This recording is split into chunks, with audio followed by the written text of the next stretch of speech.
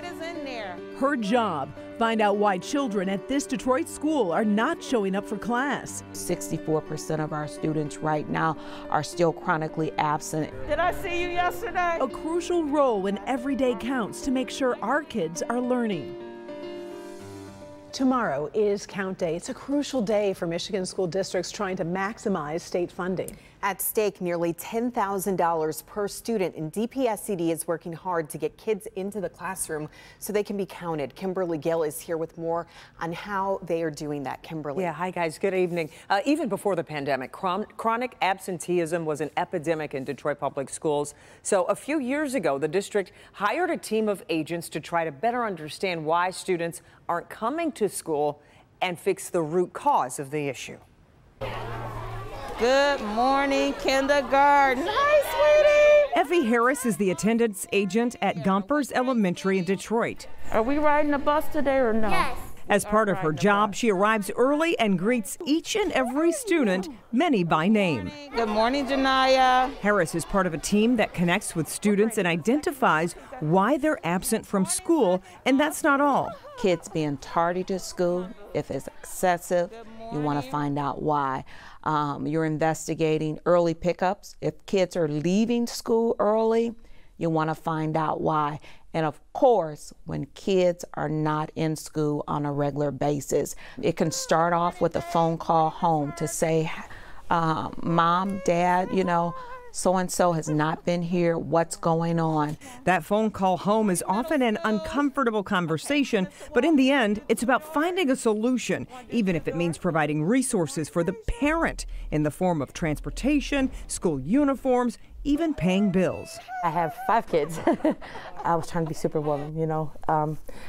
Creates a lot of overwhelmed things, which cause stress, depression. Finally opening up to Miss Harris got me to the things I was lacking.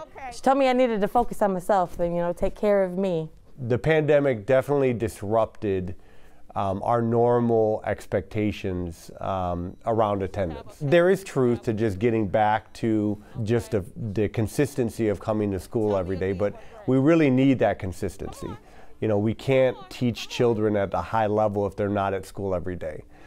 So we are fully committed as a school district to meet the needs of our families and students. And seeing families do better and kids come to school on a regular basis is what keeps Harris going. Give her a big hug, Mom. One of our parents say, you know, Mrs. Harris, it's okay to struggle. It's okay to struggle. It's not okay to give up in that struggle.